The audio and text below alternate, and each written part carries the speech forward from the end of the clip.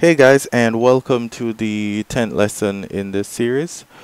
We'll be looking at methods and special methods, and we'll basically be continuing the program that we were creating in the previous video.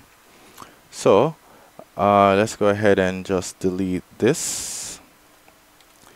And already we looked at a special method, which is the init method.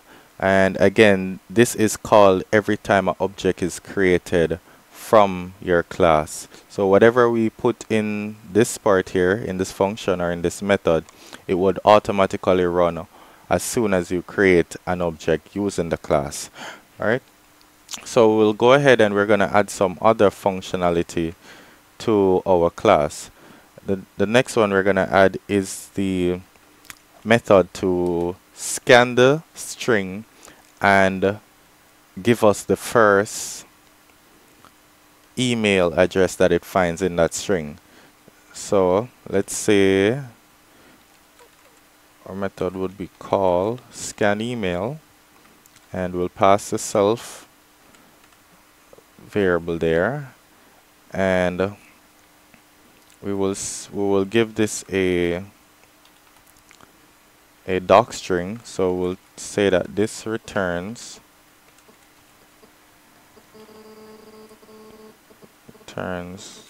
the first email address found in the text. Right? And we'll use a variable, we'll say email scan, and then we're going to use the regular expression module now, and we use the search function. So for that we will be searching. Okay, so for the search method, the first thing it takes is the pattern that we're looking for.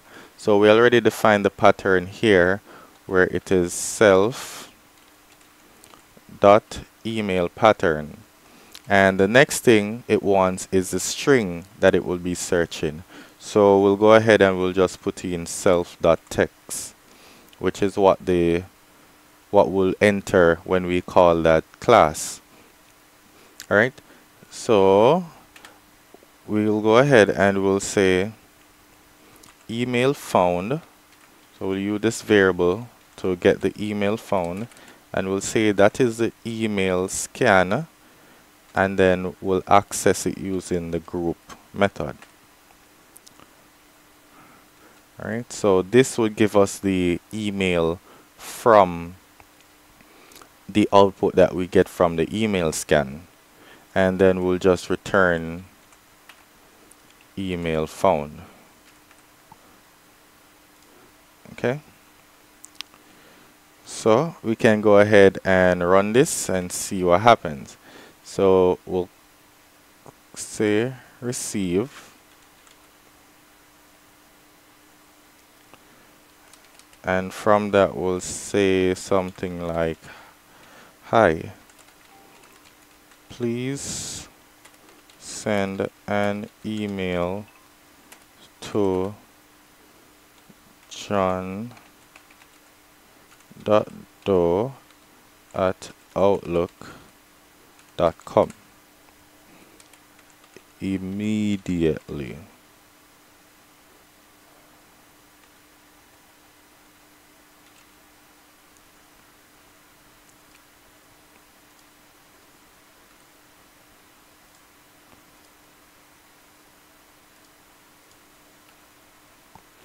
Alright, and then we'll say email equal get email, and we'll put that receive variable in here, and we'll use the scan.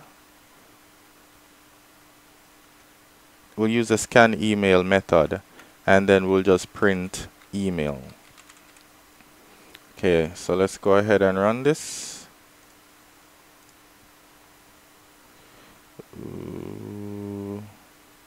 That should be classes. Alright, and you see it outputs john.doe@outlook.com. So it's scanned through this and it returned the first email that it find that matches our pattern. So great.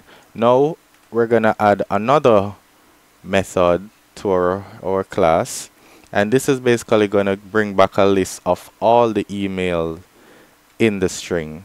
So we'll go ahead and we'll say define and we'll say scan emails, right? And we will say returns all email addresses, spell that right, as a list found in the text. And we'll go ahead and create an empty list that will store all the emails in. And we'll go ahead and say email scan equal, and we use the find all method this time. So find all, or no, just use the find,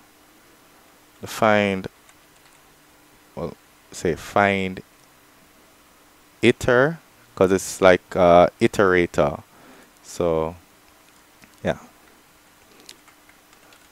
self.email pattern. So it takes the same arguments here, and then the self.text. And we'll go ahead and say for email in email scan. Since email scan is now an iterator, we can go through it and then we can append each of these emails to the email list.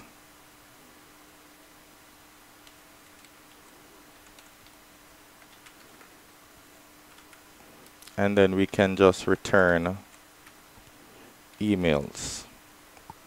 Okay, so if we should expand this and we say something like after which send, and then we'll go to a new line, send and emails to Jenny.doe to inform her of the conversation. Okay, so we're gonna just simply change this to emails, since that's the name of our second method, and we'll go ahead and run this. And it did not. Okay, let's see what happened here. Oh, we didn't finish this. So at yahoo.com. Alright, and we'll go ahead and run this. And you see that it brings us back a list with all the emails in the string. So that's basically how you would create methods create methods for your class in Python. We'll just take another quick look at another special method. We know we explained one right here, but I'll show you some other features, well, one other example of what you can do with special methods. So I'll go ahead and just delete this.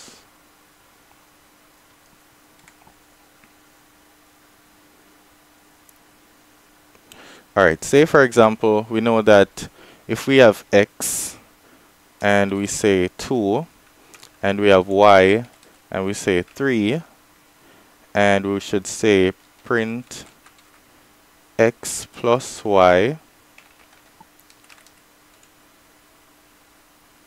and we run this, then we'll get 5. But what if we want to have two integers, but when we say print x plus y, it gives you 23, so it puts the 3, it's append the 3 to the 2 and it gives you 23 instead of adding them. How could we do this then? So that's the thing with special methods in Python. You can basically override to give your own your own definition of that method. So basically when you say x plus y, Python uses a special method of add. So it uses the add method to do that. So Python also define their own add method.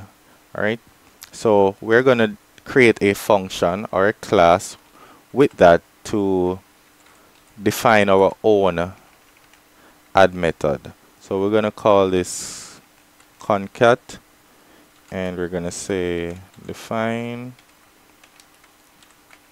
init,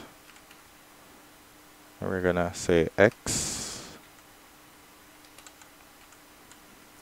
and self dot x equal x. Alright, so that's our first special method. Our next special method is going to be the add method. That, and then we'll join equal.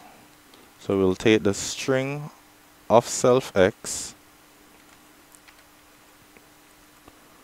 and we'll basically add it to the string of other x. And then we'll just return back the integer of that joined string.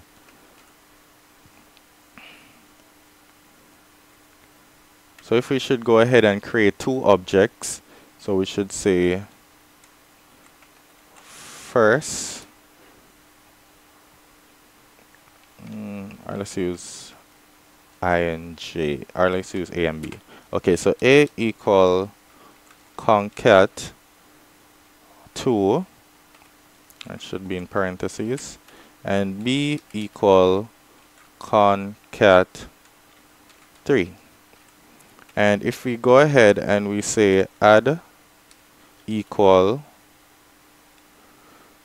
a plus b, and we'll just print add, and we'll also print the type of add.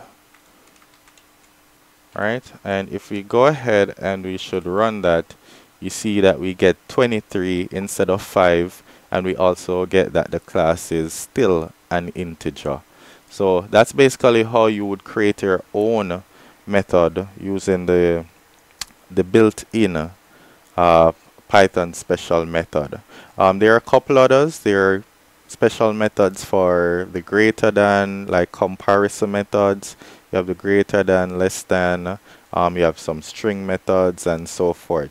So they're out there. They're on the Python website, and they're also in the book, the Rapid Programming book. So you should go ahead and you can try them out. Try creating your own classes and basically run some programs so you can get your practice on this. Okay, so I hope you learned a lot from this, and we'll see you in our next video. Alright, thanks for watching.